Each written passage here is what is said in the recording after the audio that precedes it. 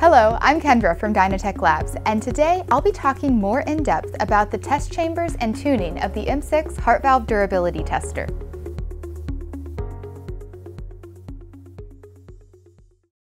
The M6 test chambers are custom machined based upon a specified design.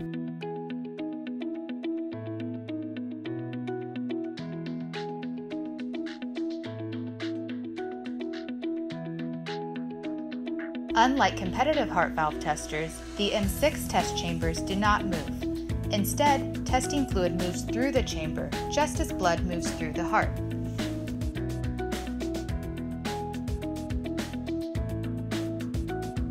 The test chambers are pressurized sequentially, meaning the failure of a heart valve in one chamber does not result in significant pressure fluctuations for the remaining test chambers. The M6 is the only heart valve tester in the world that utilizes this principle, known as tuned fluid oscillation. This allows the heart valves to be opened and closed fully while attaining targeted closing pressures in the most biologically relevant way. The single pressurized fluid reservoir in the upper head ensures all valves are stressed equally, ensuring that each valve is tested under identical hydrodynamic conditions.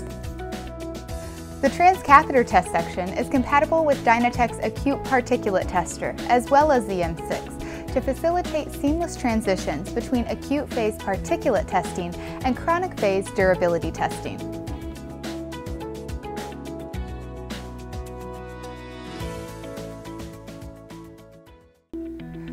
Tuning is achieved with a mechanically robust, tuned fluid oscillator. The swash plate offset, adjusted with a set screw, controls rough closing pressure amplitude.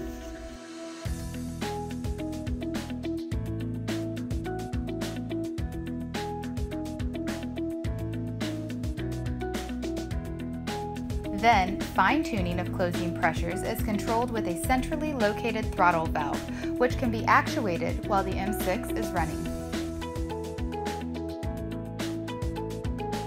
Precise waveform tuning ensures that all heart valves experience identical hydrodynamic loading conditions reliably, without stressing valve components with unnecessary wear. This approach is essential to ensure that the manufacturing process yields consistent product. Thank you for watching. Contact us today to see how we can fill your medical device testing needs.